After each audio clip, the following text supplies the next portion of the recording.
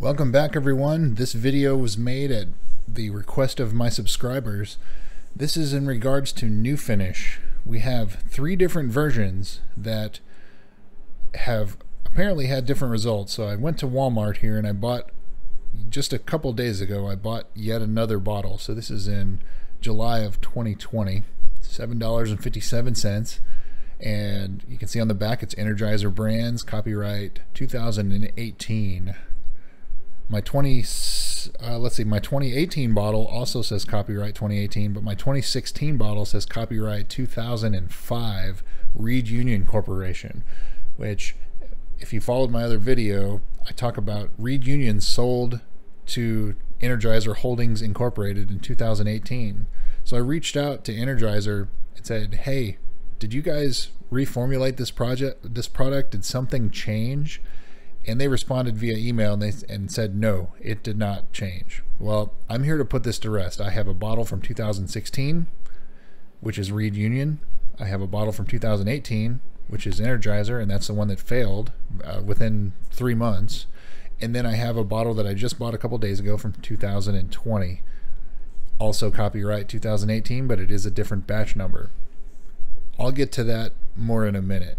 So in the meantime, I picked up a hood from my friends here in Tyler, Texas at Alpha Pressure Washing. He's another local detailer here.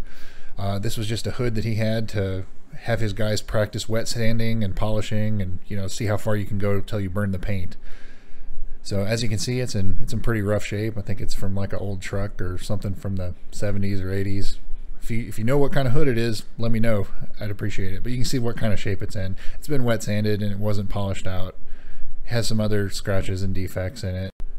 So we're going to go over the prep process all the way up to the application, just to put to rest any error in the process. So you can see the condition of this hood. As I said, it has scratches and swirls, and it has a couple deep scratches. It is a clear coated hood. It's not a single stage hood. I'm going to use Shine Supply Throttle as the detail spray. It's been washed outside. We wipe it with detail spray, clay bar it, also using Shine Supply Throttle. So I start by taping it off because I don't need to polish the whole hood. And in this process I'm using a Rupes Bigfoot 21 with a microfiber pad and Shine Supply Chop Top. I'm going to check it under a light, and I think we're going to have to go a little bit more aggressive than this. Looks pretty good until you put it under a light, and this is why I always use that hashtag put a light on it on anything. We're going to get out the Makita 9227 and the wool pad along with some Meguiar's M105. Get a little bit more aggressive. I don't think it'll get perfect, but it'll be at least a better prep surface, and I'll finish it out so it's a little nicer. We do have the Rupes rotary polisher too, but my 9227, that's kind of my go-to. That's my second one I've had in 20 something years of doing this. Come behind it with the microfiber and Shine Supply Chop Top. See if we can get some of the holograms out. Check it with the light. Didn't wipe it all that well, but you can still see that there are some swirls in it. We'll go ahead and finish it out with fine polish. We'll use Rupes yellow pad and their fine polish, and I think we're going to leave it at that. For what it's worth, this is far more than most anyone would do when you're typically applying NuFinish. So any of the haze you see there, that's just left over from the polish. We're going to wipe it with a diluted 35% isopropyl alcohol and distilled water mix. So 65% distilled water, 35% isopropyl alcohol. Tape it off into 3 sections. You see the haze is mostly gone, still has a couple little swirls. Again, we're not concerned about that here. It's way better than the hood started. No sense in trying to polish it out to perfection, chase it out for this kind of test. Going to apply my vinyl labels. The beauty of having a company that has a paint protection film cutter is you can cut your own vinyl decals. So there we have it, the fully prepped surface. You can see that there are a couple defects that remain, but it's got good clear coat. So here is our copyright 2005, which is purchased in 2016 from Walmart here in Lindale, Texas. Tyler, Texas. Lindale's just a suburb. Purchased in 2018. Copyright 2018 from the same store. And yet again, same store, 2018. Purchased July 2020. Different batch numbers. And just because I know NuFinish does watch these videos, there's all your batch numbers if you want to check dates or failure points. So now we're going to get into the preparation, and the instructions say to apply with a damp cloth. So in this case we're going to use a microfiber applicator that's sprayed with distilled water and then applied as instructed. You put it on, wait till it hazes up, and you wipe it off. So if you don't want to watch the whole process, skip ahead about 4 minutes. So I'm not going to narrate any of this. It's pretty self-explanatory. I'll just put some music on and you can sit back and enjoy the show, or jump ahead about 4 minutes. Thanks.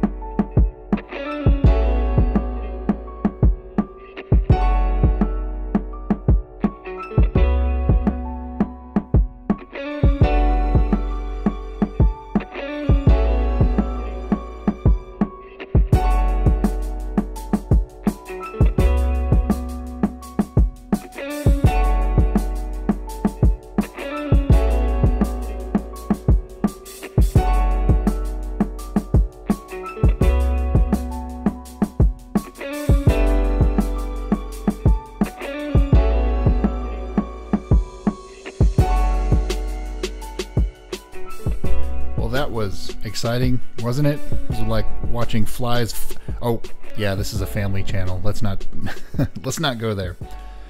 Anyway, so there we have it. You can see the really no visible difference between all three of them.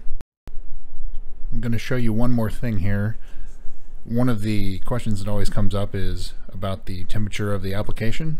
So have an infrared FLIR 130 temp gun.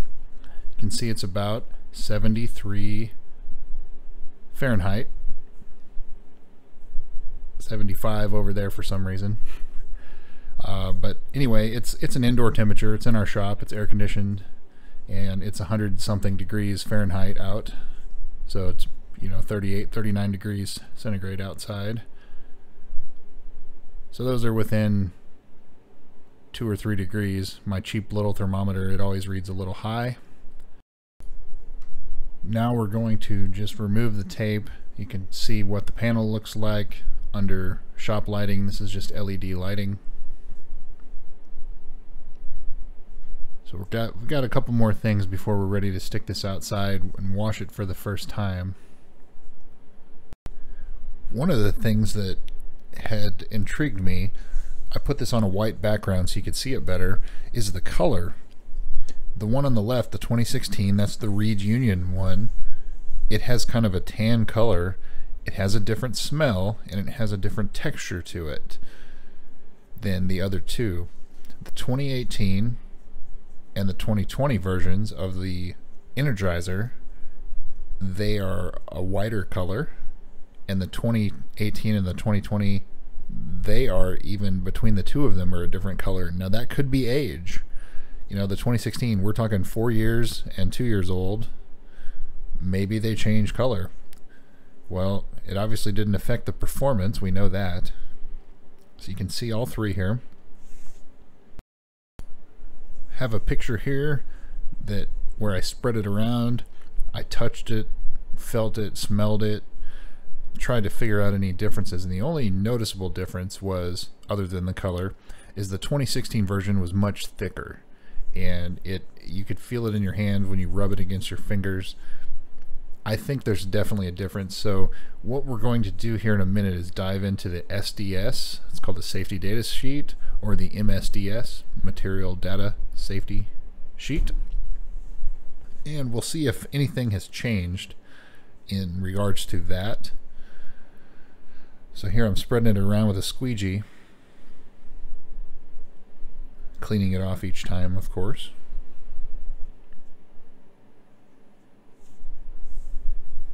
One other thing, Energizer did issue me a refund for the 2018 product there, and there's a check they sent me for $15.14.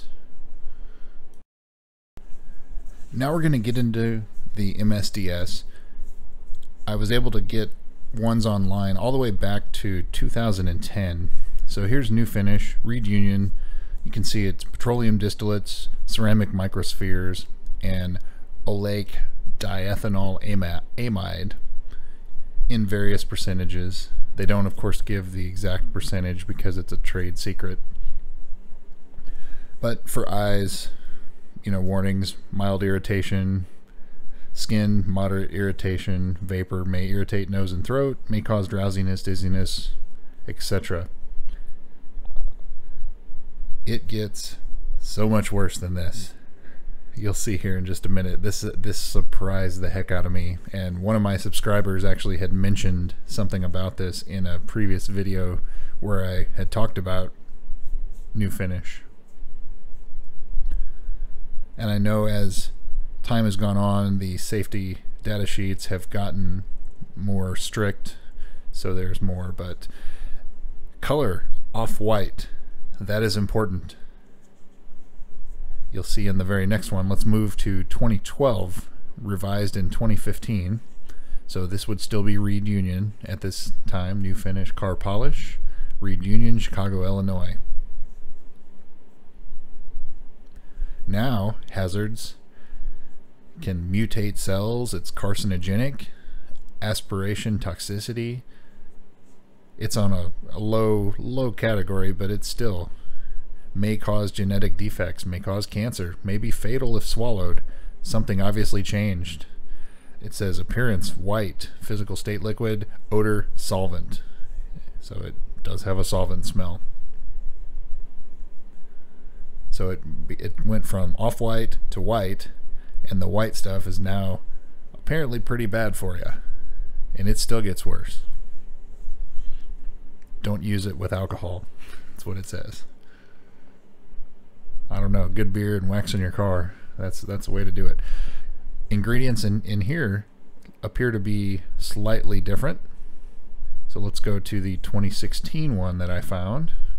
So this would be pretty close to the first one that I purchased there. In 2016, Reed Union still owned it. Still causes the same amount of issues. Hazards, it's still white, it's still odor. The odor is still a solvent odor.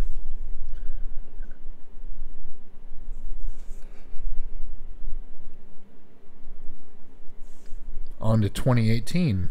Now it says Energizer Holdings. Made in Westlake, Ohio. At least the supplier of the safety data sheet.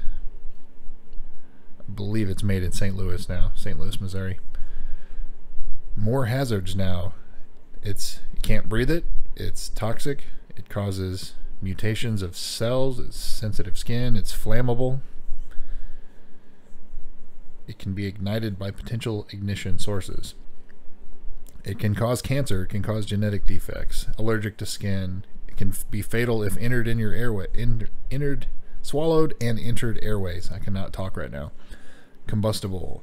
Don't handle unless you've read all the warnings. Don't breathe it. Don't swallow it. Don't get it on your skin. It makes me feel bad because I had it on my skin earlier for part of this test. Petroleum distillates. That's where the flammability comes from amongst the other chemicals. Now there's 5 different items in the mixture. Distillates, amides, benzo something. I said it's some nasty stuff now. They keep changing it. And of course the last one, most recent, from May of 2020, very similar to the 2018. Keeping in mind that 2016 bottle has a 2005 copyright date on it, I'm more apt to think that we have the 2010 MSDS, how it's kind of that off-white color. That may be the case here, and maybe why it reacts differently, why it lasts longer, because they've obviously changed something. Still on the new bottles, fatal, can cause skin reactions, genetic defects, cancer, damage to organs, nervous system. Don't handle it without protective gloves, eye protection, face protection. And finally, here is the control test. Outside, it's been sitting for a day. We're a little early here for the start date, but I'm going to go ahead and start it. Today is July 29th, 2020. I'm going to foam it off and rinse it right now. Don't need to wash it, obviously, since it's brand new. Just brought it outside to be in the elements 24 hours a day, 7 days a week. Using Chemical Guys Honeydew Snow Foam for the soap. Using deionized water from a CR Spotless water system.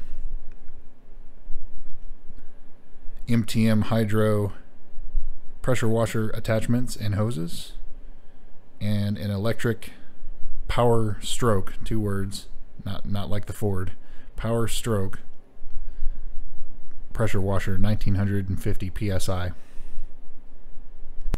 So that's going to wrap it up as far as the intro and the setup, the process of all 3 of these NuFinish products. So I invite you to subscribe to this video. Hit the bell icon so you get notifications when I post a new video. Just like my other hood tests, I'll do an update about every month Early on, I may do 2 weeks just to see if anything has changed, if we get any type of weather other than heat, because it's just really hot right now.